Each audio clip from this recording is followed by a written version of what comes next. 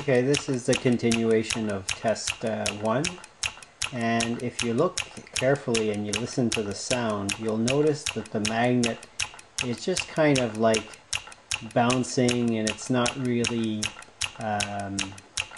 doing anything in combination or in synchronicity with that pulse. And if we look at our LEDs, they're barely lit, and we have 1.83 volts going across them right now. Now we're at the frequency of just above 2 hertz. And what I'll do now is I'll just set it to 2 hertz, and you'll see the difference. Now it's on 2 hertz. Look at the voltage rising. Again, there's another resonance point at 2 hertz. Okay, look at our LEDs, they're lit. So right now, if you look at the magnet is in synchronicity with that pulse. It's being shot up to the highest point. Okay, and that's what the kind of thing you want to coordinate and get. And that's when you get a better output. Now we're at over 1.91 volts, okay? And it's maintaining that with a load of those LEDs because of our capacitor bank, you know, being large and capable of keeping an average voltage, okay?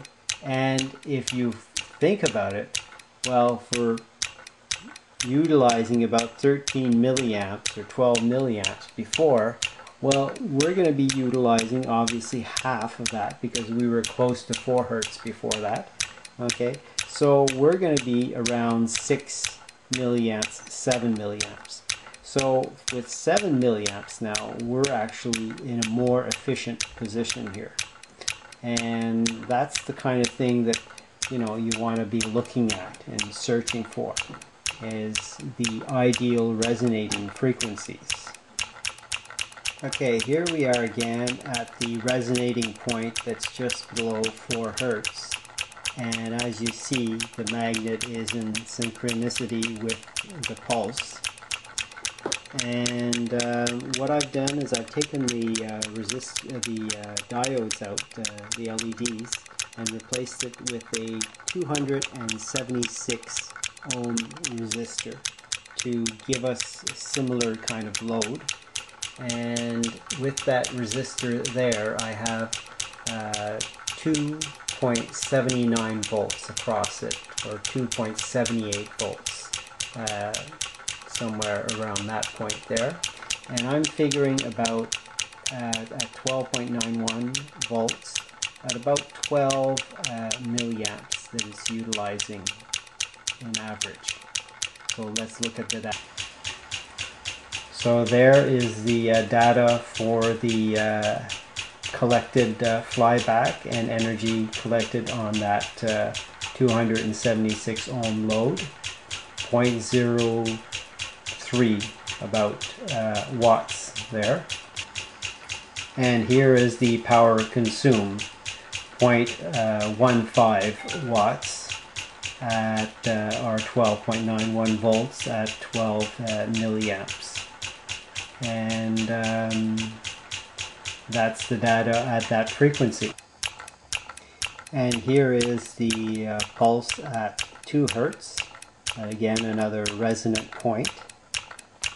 And same resistor. And we have a total of 1.66 or 67 volts across the resistor at that frequency being maintained.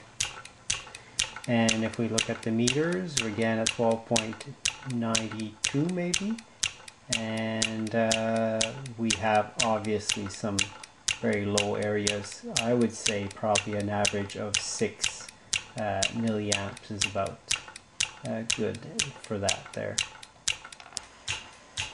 So there is our score for the 2 hertz frequency.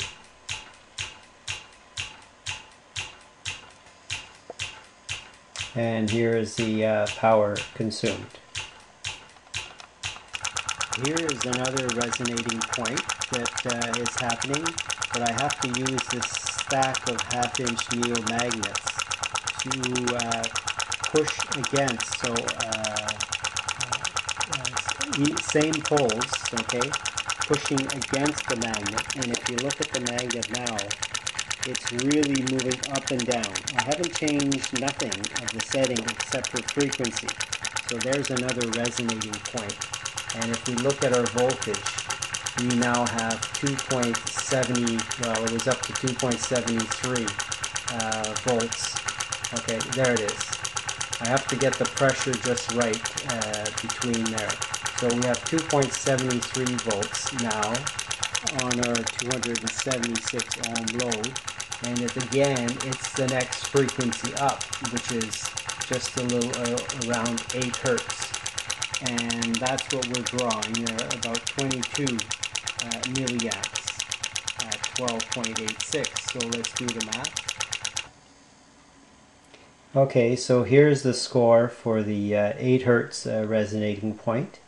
We got 2.73 volts across our load, and that gives us a score of about 0.03 watts. And here is the power consumed, 12.86 volts, 22 milliamps, gives us 0.28 watts in. So as you can see, just by utilizing this stack of half-inch neomagnets here and pushing, which is in a repel orientation, against the magnet down there to keep it from coming up. It's interesting. I mean, there's another magnet that's repelling it from going bottoming. This one's keeping the magnet, and with that correct pressure between the two, then the magnet is starting to work harder. It's, you know, bouncing up more than it would if that pressure wasn't there. So this is a very interesting kind of activity happening, and I think this is the kind of stuff that needs to be studied. You know, we're only operating at 8 hertz here. Imagine what happens at 5,000 hertz, you know, 2,000 hertz. You could have very stiff springs or whatever.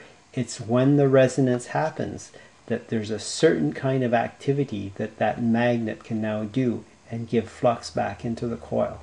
Sure, you're going to have to put electricity into it, but there must be a point or a certain frequency when it starts to resonate all that it might give back a lot of energy as well. So this is the kind of thing that, you know, that I want to continue to study. There's the magnet there. When I push, I had that magnet down to about there, and basically it's bottoming out, basically, the other magnet there, and it was capable of pushing against that strong flux, you know, working against two fluxes and giving out a good output on that load. Here's something very interesting. I've taken the magnet out, okay. I'm sending the same frequency that I was sending, just around 4 hertz, and this same load of 276 ohm is now against it. It's been working for a while, and that's the maximum voltage I can collect of the flyback, okay, 0.38 volts against that load. And look at the power. The power is nearly double of input power going to the coil, and I'm collecting only that poor flyback. Alright, that's all I can collect of flyback. I've changed nothing. Adding the magnet, the whole thing changes around. The voltage starts shooting up, okay, against our load, and we're using less power. Isn't that incredible? And we have work happening here. That magnet is pushing up and down, that weight, the weight of the magnet itself. Now that's incredible. Look at the voltage, keeps climbing. It'll climb all the way up to 2.73 or whatever it was. Isn't that interesting? Thanks for watching.